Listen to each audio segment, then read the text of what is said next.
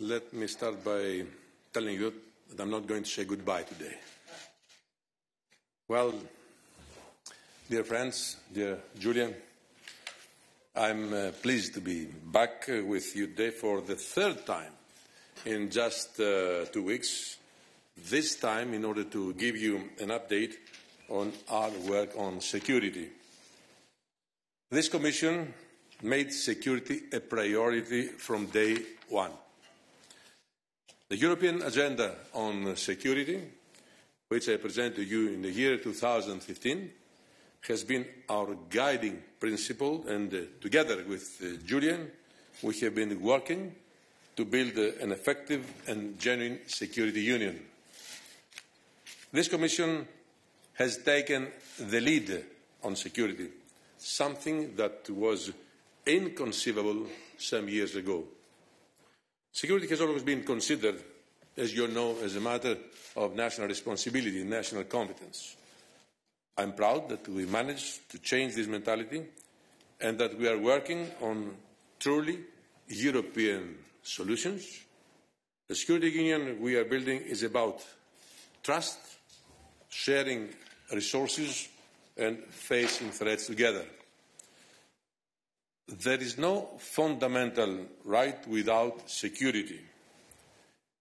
How can you guarantee fundamental rights without safety and security? Citizens, rightly, I think, expect their union to provide that for them. Whilst we have achieved a lot over the past years, EU institutions together with the Member States, I will only mention a few key points that are included in our 20th Security Union report before I hand over the floor to Mr. King.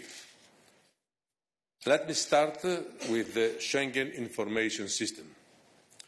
We have managed not only to strengthen it, but also made sure it is used more systematically.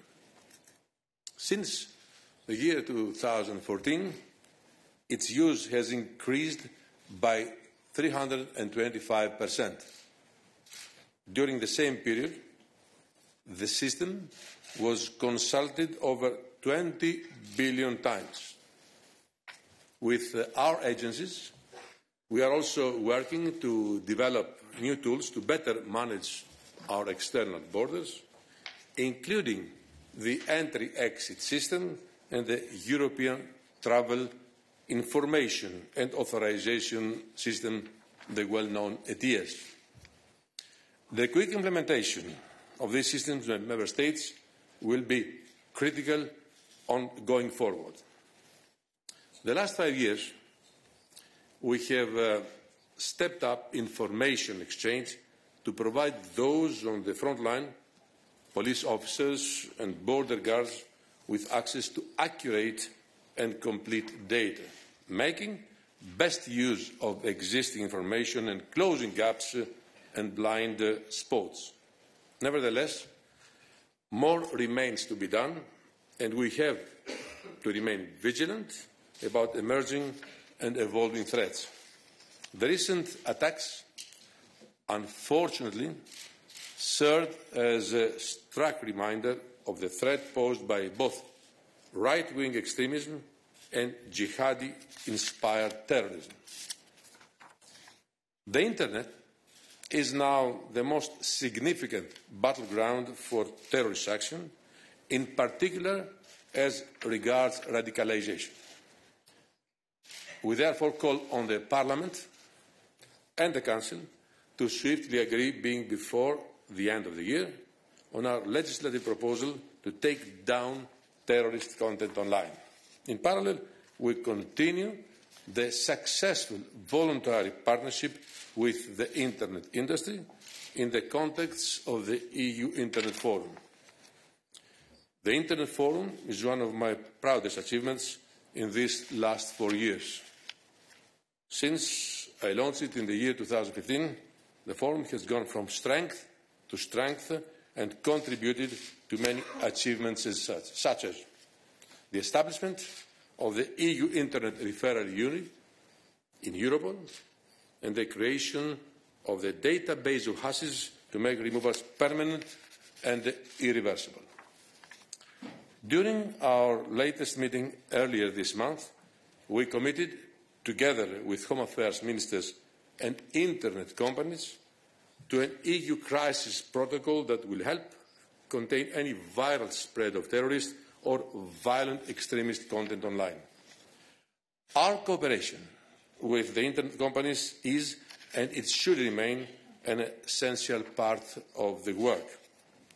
Now, on the external dimension of our security cooperation, today we are recommending to the Council to open negotiations with New Zealand in order to enable the exchange of personal data for law enforcement purposes with Europol.